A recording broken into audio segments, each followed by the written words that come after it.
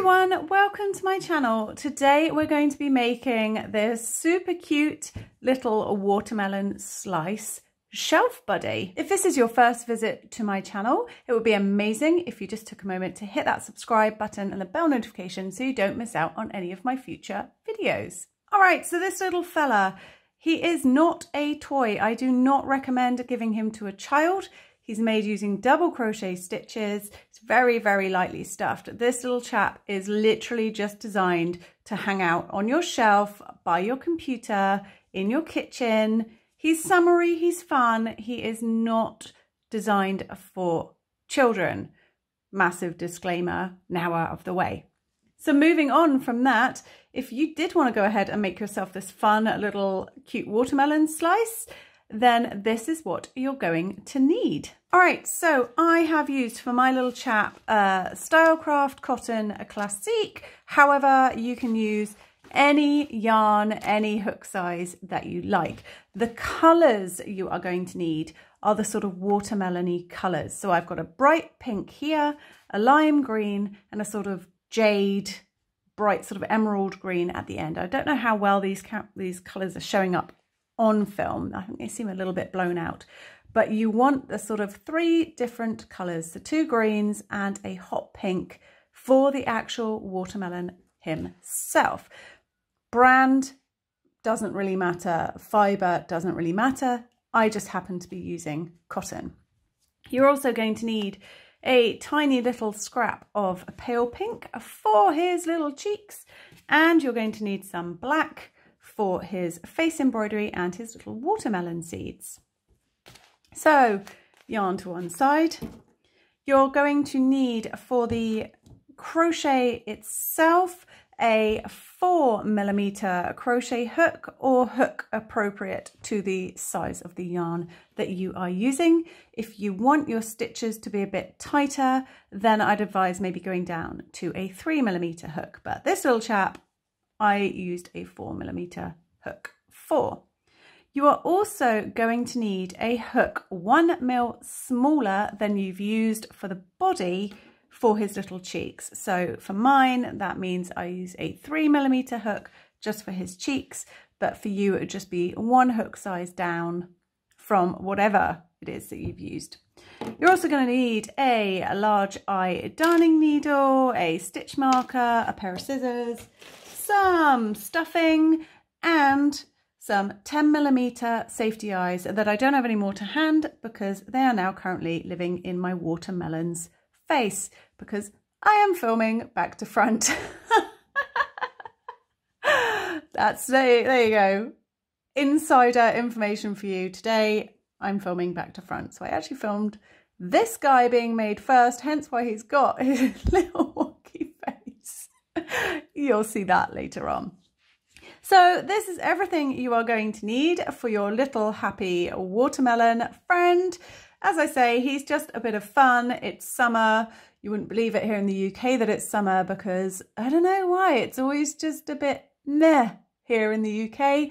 We always expect beautiful sunshine and glorious weather, and sometimes we do get it, but more often than not, it's very mediocre and it's more like a warm spring day. But we are going to feel tropical today, people.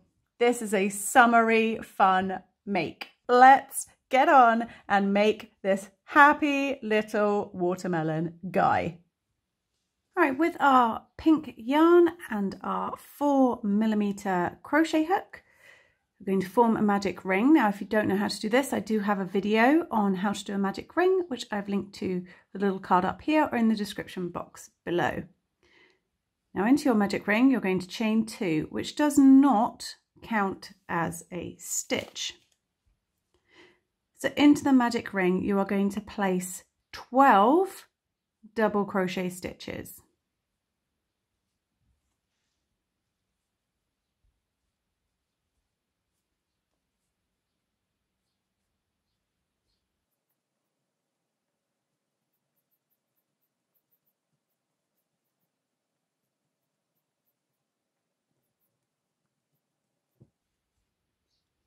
Now, before you continue, you might want to just double check that you do in fact have 12 stitches excluding that chain 2. So count the top V's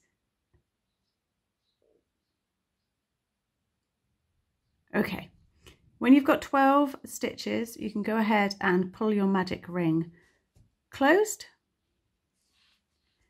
and then ignore the chain 2, which will have now been crushed down into non-existence, and you're going to join with a slip stitch to the top of your first double crochet.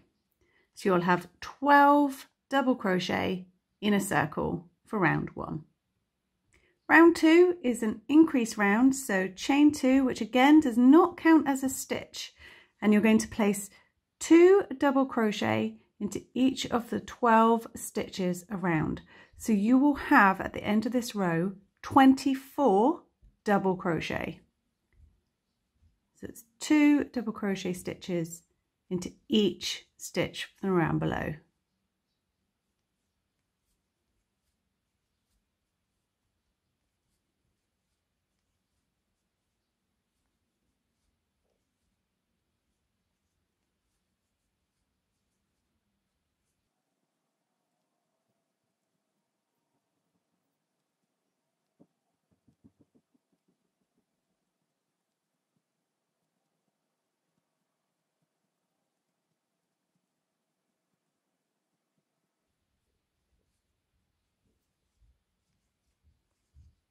So just double check you've got 24 stitches, and when you're happy, ignore the chain 2 and join with a slip stitch to the top of that double crochet. Okay, round 3, same as before, chain 2, but this does not count as a stitch. Now place 1 double crochet into that exact same stitch where you came from and mark that double crochet stitch. Now in the next, you're going to do an increase, so 2 double crochet stitches into the same stitch. Now we're going to repeat this all the way around. So 1 double crochet in the next stitch, 2 in the one after that. So 1 double crochet, increase all the way around.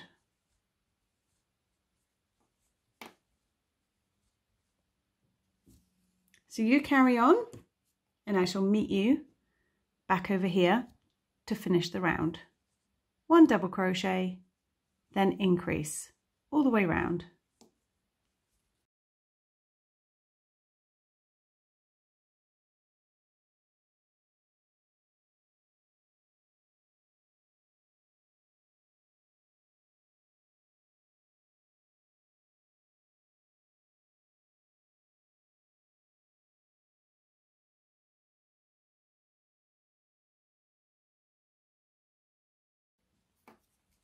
So you'll be ending this round with an increase, then join with a slip stitch to that marked double crochet right in the beginning.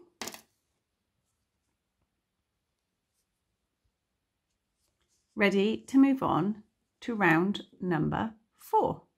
Okay, round 4, very similar again, chain 2, which does not count as a stitch. Now into the same stitch where you just chained 2 from, you're going to place a double crochet and mark that stitch. Then in the next stitch, place another double crochet. Then in the third stitch, increase. So 2 double crochet into that same stitch. And you're going to continue this pattern all the way around. Double crochet, increase, double crochet, increase. All the way around, and again, you'll be ending on an increase over here.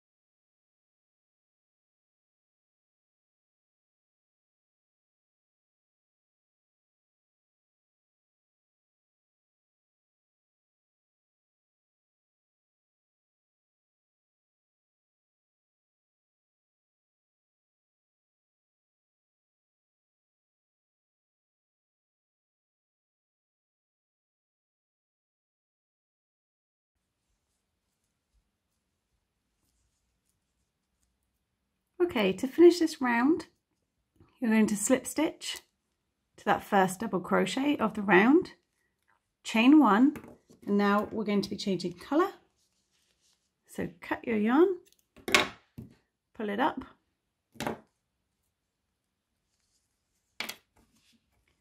and grab your light green yarn. Okay, so with your light green yarn, you're going to pop your hook underneath that same stitch that you just joined to. Pop a slip knot in your light green yarn and pop it onto your hook.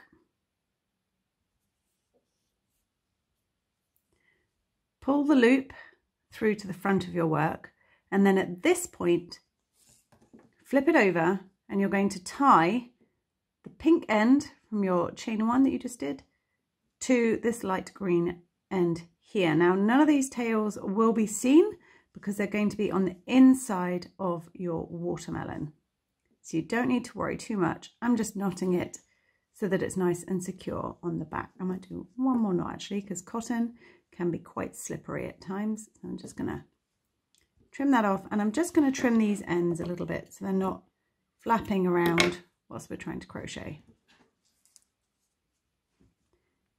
So now you're ready to begin round 5, which, just as before, chain 2, which does not count as a stitch, and pop a double crochet into that exact same stitch. And grab your stitch marker, pop it in that first double crochet, and then place a double crochet in the next 2 stitches.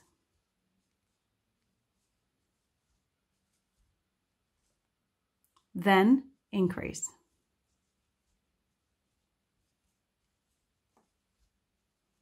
Now we're going to do this all the way around, 3 double crochet followed by an increase. So 1, 2, 3, then increase. Do that all the way round.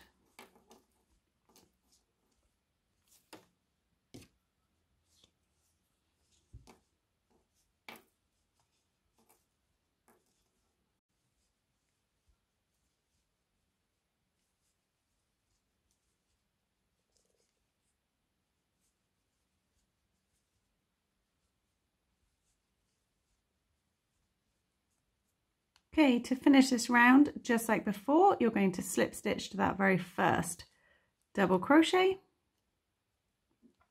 chain 1, trim your yarn, and now bring in your dark green. All right, I've got my dark green yarn, and just like before, I'm going to pop my hook underneath that same stitch, put a slip knot on my finger, pop it on my hook, draw that loop through, then flip it over and just knot your sort of lime green to your sort of jade, darker green. Give it a nice little knot. I'm going to again tie it a couple of times. Trim the ends slightly so they're not completely in my way. Now for this round, you're going to chain 1 and pop a single crochet in that same stitch. Now it gets a bit tight with that knot, don't worry. You don't need to be too perfect. And for this round, oops, mark that first one. You're just going to place a single crochet in every stitch all the way around. So no more increases, just straight up single crochet into every stitch all the way around.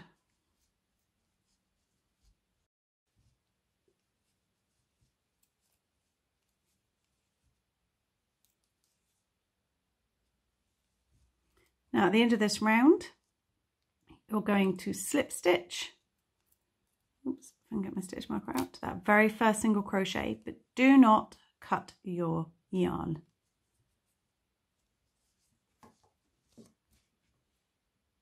All right, so you have this tiny little seam running up the side. This is the point where you're going to fold your little watermelon in half.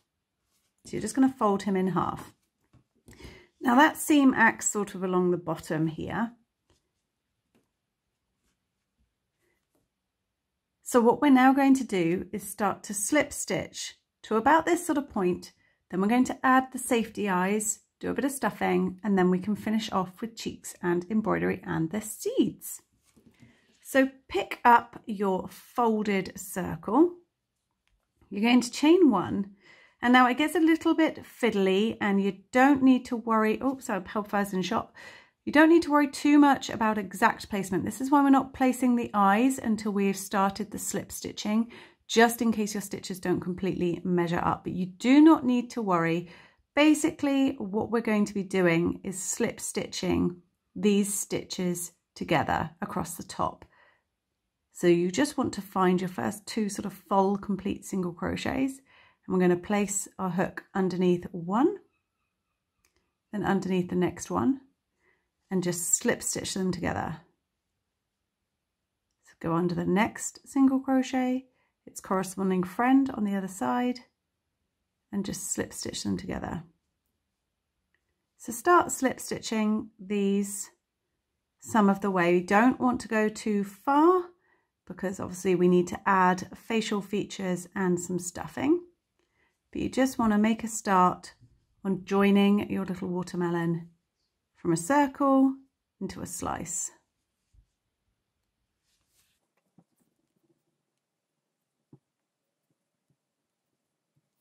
So I'm going to take it to about this point. Pull up a loop and pop your stitch marker in just so you do not lose that loop. So that way, see, it's not coming out. So now you've got your little watermelon sort of taking shape in sort of a slice form. So now it's time to bring in your 10mm safety eyes and decide where you want them. Now I put mine sort of on this third round, so not here, not here, not here, on the third round. Now because these are double crochet stitches, if you try putting your eye in between your stitches, it's just going to come straight back out again because that's quite a big gap. So when you place your safety eyes through these double crochet, you're going to be sort of going in between the post of one of your actual stitches themselves. So you're going to be going in between like that. So you sort of want to eyeball it really where you want your eyes to be. We will have little cheeks as well. So I'm going to pop my first one around about here. Now it is, because we're splitting a stitch, you can see it comes through the stitch. Just be a little bit careful you're not catching any of the threads, and then sort of push it through. Don't put the back on yet. You want to make sure you've got both positioned where you're happy with them. I think this one I may put a little bit further over here. Make sure they're in line. I bet I'm gonna, why is it whenever I do this on camera, I always end up with a very drunk looking sort of face. I can't perform under the pressure. So if it doesn't want to go in, like mine's sort of lightly caught on something, you can kind of rotate it and sort of almost screw it in to get it past that final little hump bit. So then you sort of want to look at it, decide, are the eyes sort of where you want them? How big are you going to do the little mouth? I wonder if maybe I should put mine a little bit further apart. Do you know what? I'm not going to second guess myself. I'm just going to go with it because life's too short for me to sit here procrastinating over a slightly wonky eye when you guys just want to know how to get this done. Although I am sorely tempted to actually put this other eye more over here. No, I'm going to go with it. I'm going to go with it. So when you're happy with the placement, or even if you're not happy with the placement, like I'm not, she says grumbling, I'm just going to go ahead and do it. You pop on the safety backs for these eyes. Now this is definitely designed to be a little sort of decoration. I would absolutely 100% not recommend giving this to a toy, especially to a child, to a child, because it is double crochet stitches. It's not going to withstand for play. You don't want the stuffing coming out. It's got got disaster written all over it if you gave this to a child. So it's more of a sort of little decoration. So once the little safety eyes are on, grab a tiny little bit of stuffing. A little bit of stuffing. You can sort of lightly start to stuff this little bottom corner. But when I say lightly stuff, I mean lightly stuff, because you don't want these to stretch to just completely distort your little watermelon guy. He's only meant to be lightly padded. So I've only popped a little tiny bit of stuffing in, and then I'm going to pick this hoop loop back up, and I'm going to slip stitch a few more, take him more over to sort of this point, and then we can put in a bit more stuffing and work out where his little smile is going to go.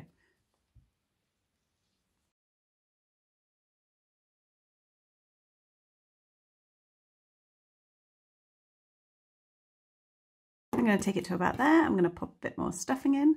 Forget to mark that stitch.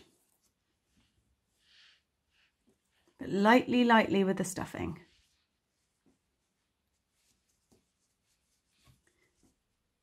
I also like to sort of squish them down a bit like this towards the side so they get more of a curve. So you can see I'm not making him too fat. I'm just gently, I could really flatten him out. I'm not putting much stuffing in at all.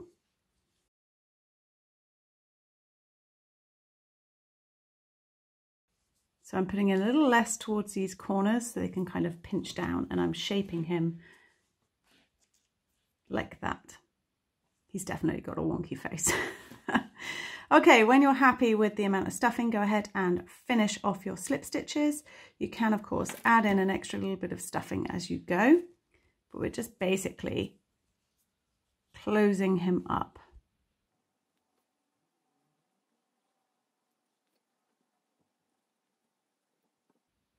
I could probably do with putting a bit more stuffing in mine at this point, but ain't nobody got time for that. You guys want to get on and see the rest.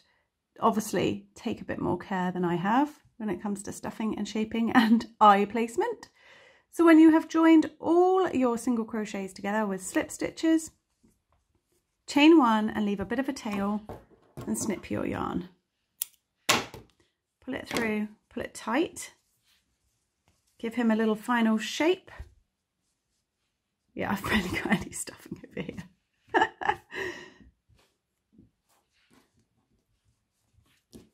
Now grab a large eye darning needle,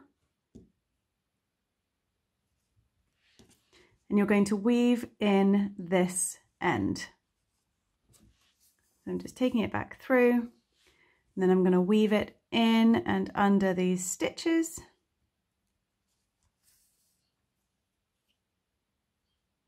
You take more care than I am.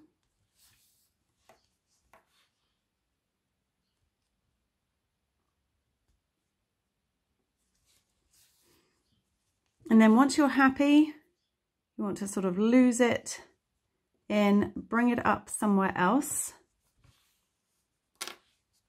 And if you pull it a little bit tighter, snip it, and then that end should fling back into the body. So now we're ready to give him his little watermelon-y features. So first off, let's make him a couple of adorable little cheeks. Grab some light pink yarn and a 3mm crochet hook. We're going to make 2 of these little cheeks into a magic ring, 6 single crochet.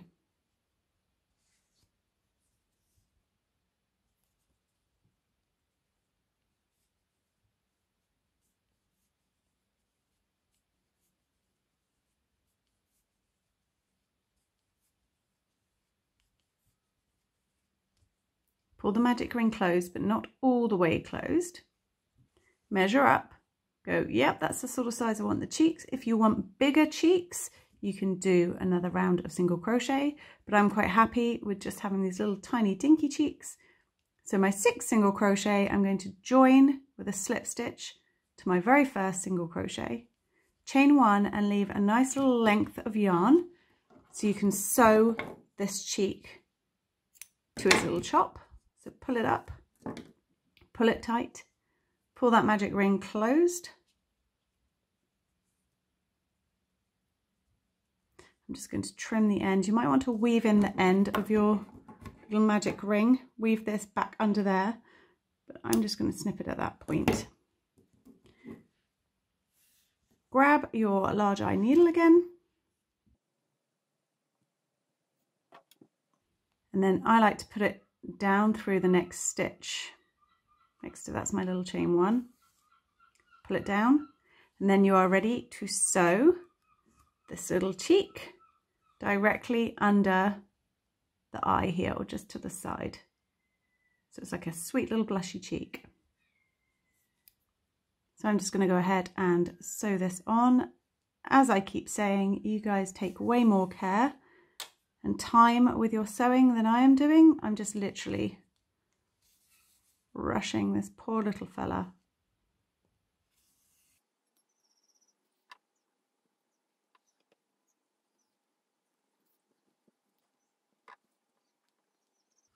Once you're happy with the placement, bring the yarn out the back for a second. That way you can see, oh, that last stitch was a right mess. I'll redo that one. I wonder if I pull it tight, will you notice? Okay, be neater than me. Be way neater than me. But go ahead and make a second cheek. I'm going to fix this stitch. You make a second cheek, sew it on, and then with your yarn tails, bring them both out at the back to here, to the same point together. Knot them tightly so that knot is going to be within them. Then thread the tails elsewhere. I'm just going to sew on the other cheek and I'll show you exactly what I'm talking about. So I'll meet you back here in just one moment. Okay, so I've just sewn on and made, rushing again, but cheek number 2, I haven't sewn it on particularly neatly. I'm not quite sure what's happening over here, but I've threaded both tails out the other side. So what I was explaining a second ago is knot them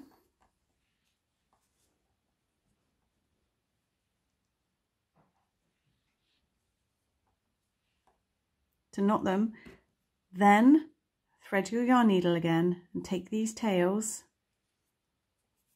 go in separate directions and just go back into the body, take them off over here. Pull it through and that will pull the knot into the stuffing.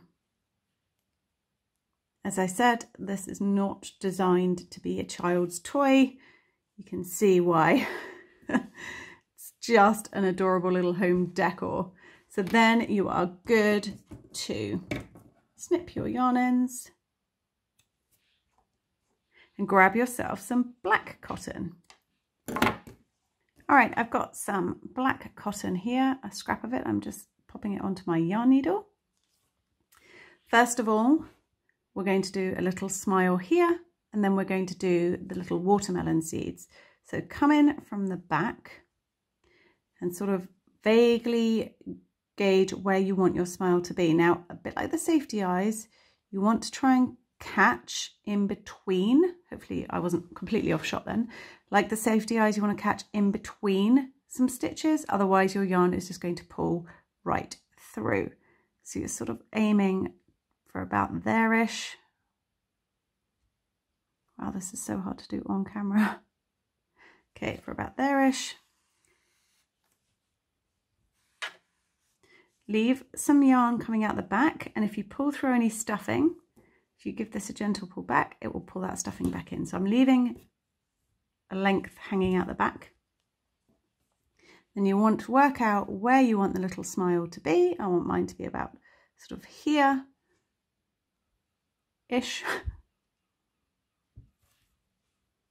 So go ahead and pop. I've got such a little wonky face. Pop your yarn in there and then come down at the sort of midpoint where you want the smile to be.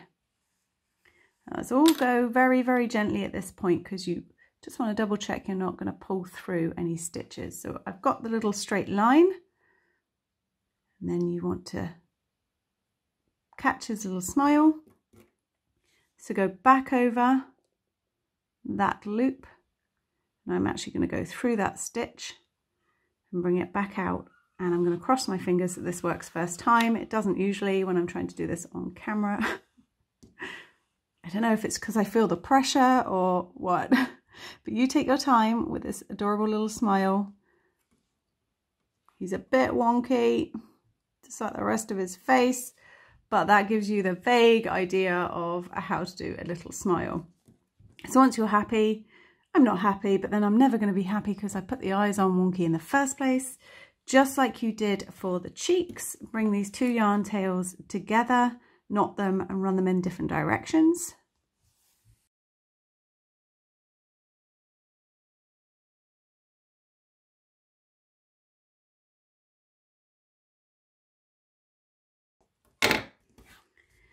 All right, now your final flourish to make him look like a watermelon is he needs his little seeds. So we're going to just sew a few little lines. If you want to double it up so it's slightly thicker, you can, but we're just going to sew a few little lines on his face around this final pink round and a few on his back. So he looks like a little happy watermelon. Same general technique. Leave a tail out the end and then you just want to be sewing a few general seed lines.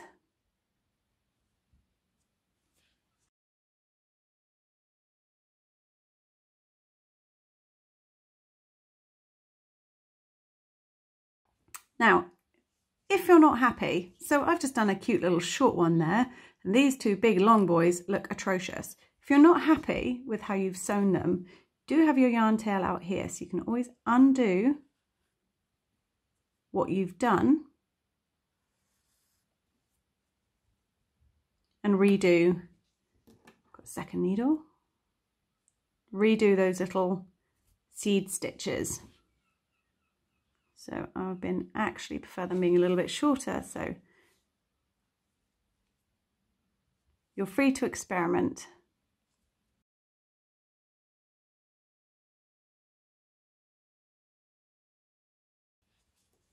So don't forget to do a few out the back as well.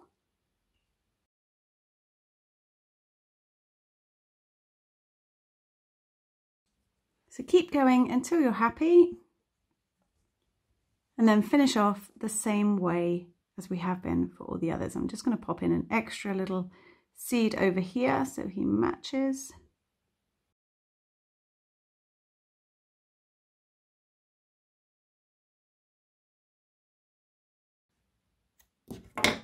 And that's it.